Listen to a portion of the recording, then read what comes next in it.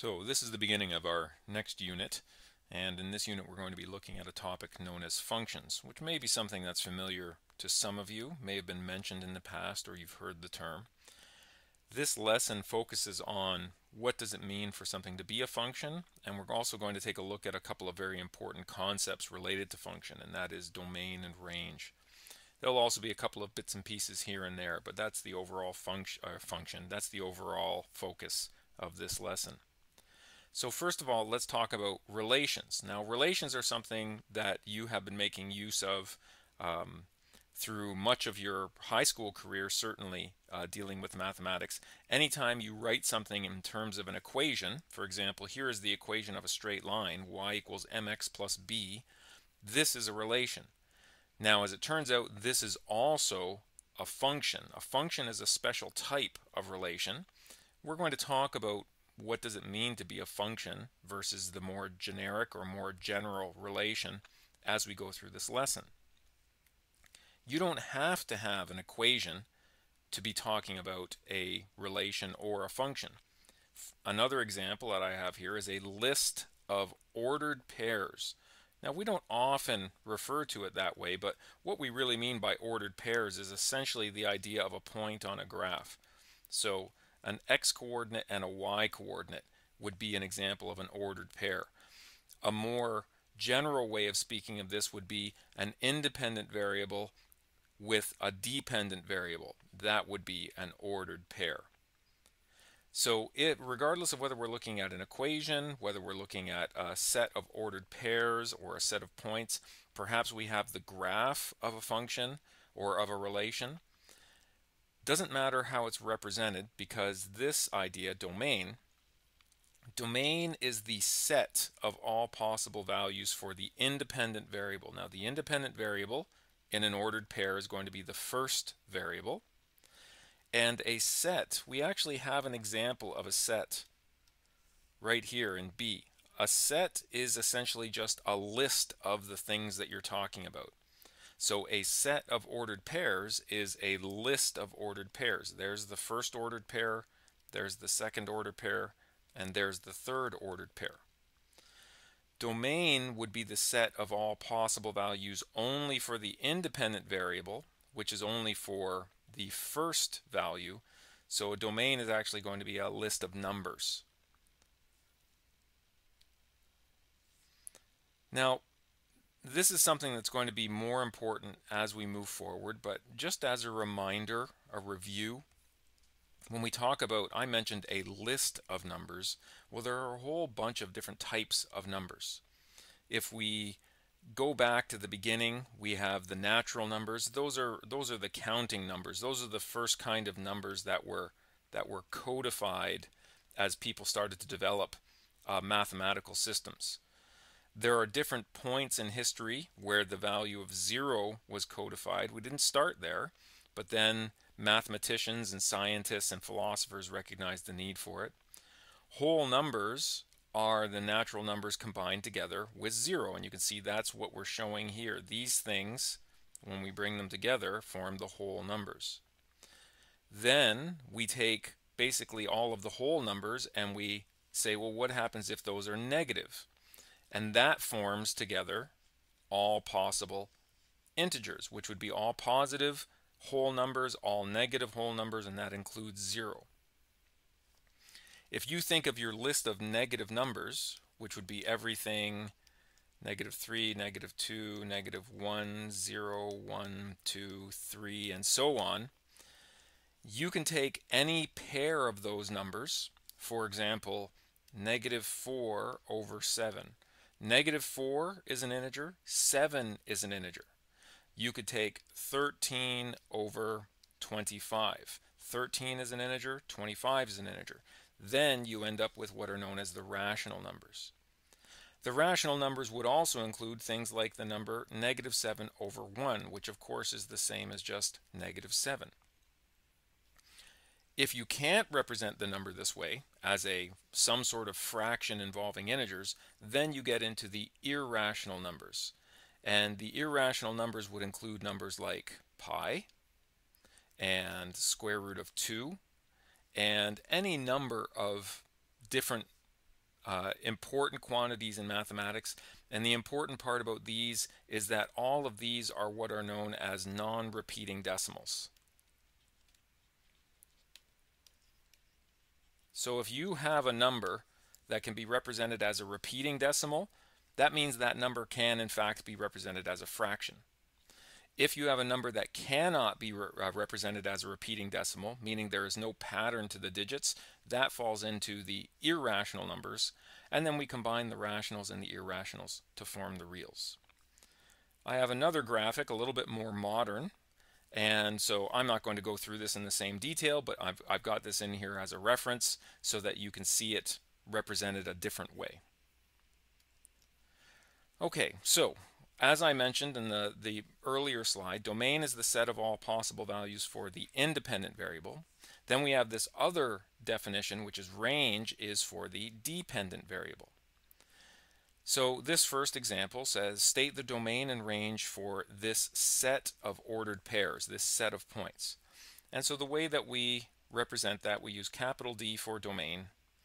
And domain is going to be the list of all possible independent variables. So essentially all of the possible x values.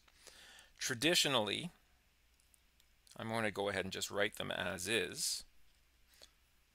But normally we want to write these in order. So 0, 2, 3. So just to make sure this is clear, this one is perfectly fine, but this one is better communication as well. Okay, so this one's communication, not so good. The range, capital R, is going to be the list of the y values. So it's just a list of numbers, and I'm just going to go straight to putting them in order. If you have duplicates, you don't write them twice. You still only write them once. And we're going to talk about what does it mean when you have duplicates as we move forward here.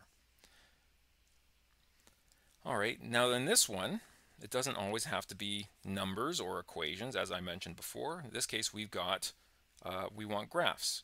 So first of all, it asks us to graph y equals x squared. So that's a parabola, has its vertex at 0, 0. Let's just put a scale on here. So there's 1, 2, 3, -1, -2, -3. So that's 3 and that's -3. 1, 2, 3, 4, 5, and that should be far enough. If I put in 1, I get a y value of 1 or -1. You might recall this from your step pattern as well. Over 1, up 1, over 1, up 3 more. That's going to take us to 4. Or if I put in 2, 2 squared is equal to 4. And if I put in -2, then -2 squared is equal to 4. That's as far as I can go with my scale. So I end up with something that looks like this. Just as you're sketching these things, just try to get through the points with a nice smooth curve. You can see there's a bit of a ripple there. I'm not going to worry too much about that. So now let's go ahead and state the domain of this. Now this one we have to get a little bit more particular. We're not just listing numbers. So we use what's known as set notation again, but it's going to look a little different. In this case, the domain, the way we write it is, we say that the variable x is a member of the real numbers. So that's what I'm saying right there. X is a member of the real numbers such that, and now what can I say about the x values? Is there any restriction on the x values? Well, this x value goes out and out and out and out. So that means all of the positive numbers are representative. And then if I go this way, this curve is going out to the left, which means all negative values. And another way of thinking of that is, ask yourself, is there any value of x that I'm not allowed to put in here? I can put in any number I want. I can put in 0, I can put in positive numbers and square them, I can put in negative numbers and square them. So it turns out that this is all I need for my domain. X is a member of the real numbers. What about the range on this one? Now, in this case, because it's in terms of the independent variable x and the dependent variable y, now we're going to talk about the y values. And because this is a line, it means it's continuous values. Whenever we're talking about continuous values, we talk about the real numbers. And now, are there any restrictions? Are there any areas where I can only go or that I'm not allowed to go? And if we take a look at it, of course, there are no y values down here. There's nothing down here. And so my y values, such that now I don't just close the set bracket, it's called a brace bracket. Now I actually have to say, well, what can I say about these values? These y values are all greater than or equal to 0. It's only I'm at 0 or above 0 for my y values. Now here's a relation that you might recall from your grade 10 course. X squared plus y squared equals 25. That's the equation of a circle. And all circles in this form, it's x squared plus y squared equals r squared. So what that tells us is that this is a circle centered at 0, 0 that has a radius of, well, the radius squared is 25, and so that tells us that the radius is equal to 5. And you might wonder, well, hold on, r squared equals 25. Doesn't that mean that r equals plus or minus the square root of 25? And that would be a valid question. But a radius is an actual measurement of distance, so the radius has to be greater than 0. So we end up with r equals 5. So I'm just going to go ahead and mark that off. 2, 3, 4, 5. That's right to the edge. There's 5. And then 1, 2, 3, 4, 5. That's 5 at the top. Negative 5 down at the bottom. Negative 5 over here. And in this case, do I have shapes handy? I do not have shapes handy, so I'm just going to freehand this, unfortunately. Unfortunate just because it's hard to draw a good circle. But we end up with something like that. Okay, so there is my graph of the circle. And that's not really the focus here. This is just a reasonable sketch. But what about the domain for this one? Once again, these lines are continuous, which means the x value is all real numbers. And now what can we say? Well, for each of these points, what's the farthest I go off to the right here? The farthest I go is to 5. What's the farthest I go off to the left here? The farthest I go is negative 5. So all of my x coordinates are between negative 5 and positive 5. And that's exactly what I say. Negative 5 less than or equal to x. I say less than or equal to because it includes negative 5. Less than or equal to positive 5 because it includes positive 5. The range is going to be very similar in this case. Because of the symmetry of a circle, we end up with y member of r. You might be noticing this kind of double-lined r. When we represent the various number sets, we usually have a stylized letter. Usually it's the first letter of their name, and then it's usually stylized with this double line. So the y values also go from negative 5, including negative 5, up to 5, and including 5 as well. Okay, so far all we've really talked about is relations. Now, a function is a special kind of relation, and it says where each value of x yields only a single value of y. That's an easy thing to say, but this statement does not do it justice. So you need to see examples. So I've laid out some more specific ways to describe it, but these are still just descriptions. So for example, set notation, no x values repeated. If we have a graph, there's a thing that we do on graphs known as the vertical line test. We're going to do an exercise where we look at that. And the most difficult one is the equation, and we'll do that last. So here's an exercise we're going to do. I've copied this to the next page. That's why I've given it a different color here, just to note that I've got it here. Determine which relations are functions. So the first one, I have a set of ordered pairs.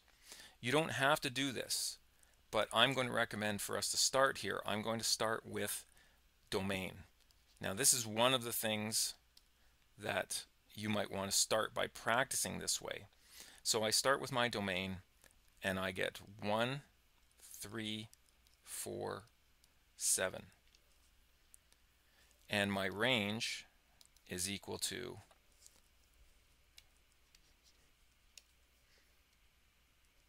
my range is 2, 1, 2, 2. So really the only things in the range are the numbers 1 and 2. Now I'm just going to go back to the previous slide just to point out this first one to you again. With set notation, no x value or no independent variable value is repeated. So notice here, 1, 3, 4, 7, there's no repetition in the x values. There is repetition in the y values, but that does not matter. So there is no repetition here.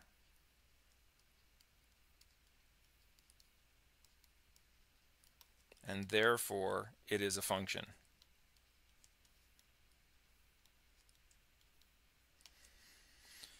Now, x squared plus y squared equals 25.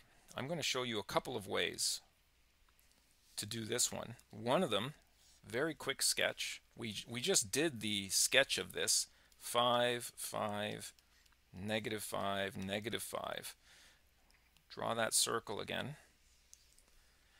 And now I'm going to perform what's known as the vertical line test. The vertical line test says take a vertical line and then pass it through your relation that you're testing. And this vertical line should only ever touch your graph at most one time. So out here it touches it 0 times. That's fine. Out here it touches it 0 times. But when I get to here, you can see it touches it 2 times. So this is known as the vertical line test. I'm just going to write VLT for now. This appears later in our note. So the vertical line test fails. And so that means this is not a function. Therefore, not a function. There is another way that I could test if this is a function, and that is this one. In the equation form, we just did this one we did a sketch and we looked at the vertical line test. Rearrange for y and ensure there's only a single value. So let's rearrange this equation for y. Well, that means y squared by itself, 25 minus x squared. I take this x squared and I move it over to the other side. So this equation became this equation. How do I get y? I don't want y squared, I want y all by itself. The way you turn y squared into y is by taking the square root. But whenever you take a square root and a variable is involved, you have to consider both the positive and negative answer. And this means that there are 2 values of y for each value of x. If I put a number in here for x, let's say I put 0 in here for x as an example. If I put 0 in here for x, then I get the positive square root of 25, which is 5. I get the negative square root of 25, which is negative 5. That's 2 answers, and that's not allowed. So in this case, it is also not a function.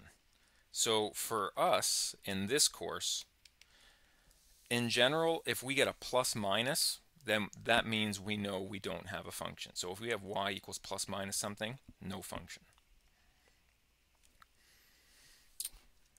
Okay. Now, how about this one?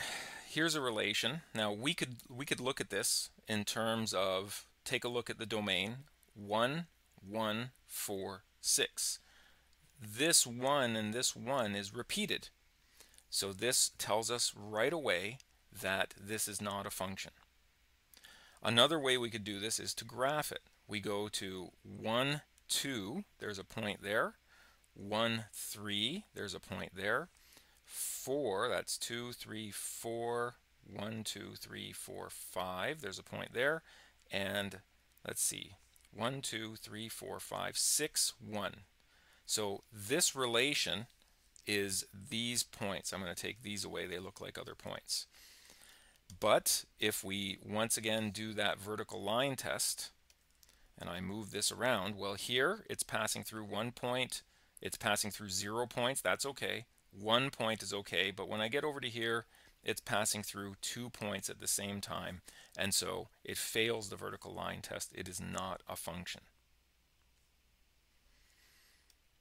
And we can do that with a whole bunch of other examples. So going through this quickly, this is a better exercise to do in person because people can stop and ask questions. But here I'm just going to kind of scan the vertical line across, and we only touch it once, so this one is a function.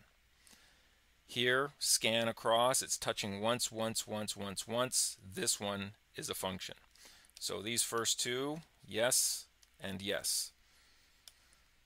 How about this one? Well, this is another circle, and as we discovered before, and it's showing now, this one is not a function. Over to here, touching once the whole time, that means this one is a function. Down here, this one is a parabola, but the parabola is on its side, and you can see in that case we're touching twice, so this one is not a function. And this last one, it's a shape that looks like the letter W. It's actually the shape of what's known as a quartic polynomial. And you can see, even though it's an odd shape, it only touches it once at any point in time. So this one is a function. Get that out of the way and carrying on. Now this is just an idea, and I put it in here. It's the first note. We're going to talk about this as we go forward through this unit and also through the course in general. Another way to think of a function is like a machine. You've got the function itself, which we quite often represent as f of x. We're going to talk about that some more as well. And then we put something in here, and then the function chews on it, operates on it, thinks about it, whatever you want to call it, and then it comes up with an answer, and that's its output. So I'm just giving you the idea of this right now, and we're going to explore that further as we go ahead. So that brings us into function notation. What does it mean? Probably the biggest problem that new students to functions run into with this is they are used to the idea of these brackets meaning multiplication. When parentheses are introduced in mathematics, the first meaning of those parentheses is multiplication. These are not multiplication brackets. These are function brackets. What this is saying is that I have a function or a machine that depends on x. So you're going to feed it some sort of x value, and that's going to produce some sort of y value. And then over here is the actual definition of the function. This tells you when you feed it a value x, here's what we need to do. So you feed it a value x, you multiply that value by 3, then you take that product and you add 2 to it. This could be accomplished, and it has been many times, where you've written this exact same thing, y equals 3x plus 2. So at its most basic level, it's really not different than what you've done before. The result, which is y, depends on 3 times x plus 2. Now we're just giving it a different code, a different way of writing it, and these two occupy the same place, so they actually mean the same thing. When we graph a function, we typically will graph the function value f of x on the y-axis. And so if you were doing a graph, there's x and there's y, there's x and there's f of x. They are, certainly for where we are right now in the course and moving forward, these are interchangeable. It's just a terminology thing. Okay, so the one that you are already familiar with is known as xy notation. Y equals 3x plus 2. This is the equation of a straight line. I can sub any value for x in here that I want to. And so if I give the instruction to sub x equals 1, it means wherever x appears, put a 1 instead.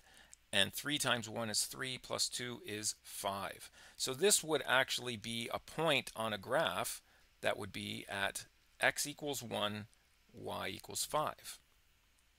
Function notation is exactly the same thing. My function is defined in terms of x. So whatever value of x I have, multiply it by 3 and then add 2 to the result. And it's got a slightly more concise way of writing it. So f of 1, so rather than having to say sub x equals 1, I can just say here f of 1. Well, that means wherever you had an x before, you're going to now replace that with a 1. That's all it is. For now, the function notation is an automatic substitution mechanic or instruction. That's what it's telling you to do. So if our function, for example, if f of x equals 3x plus 2, then what is f of 5? It's just like what we did there. F of 5 is going to be 3, but instead of x, I'm going to replace x with the number 5 plus 2. And of course, 3 times 5 is 15, plus 2 is 17. What is f of negative 1? 3, but instead of writing this as 3x, I'm going to replace my x or x's. You might have an equation or a definition that has multiple x's in it. Anywhere you see an x, you're going to replace it with this negative 1 plus 2.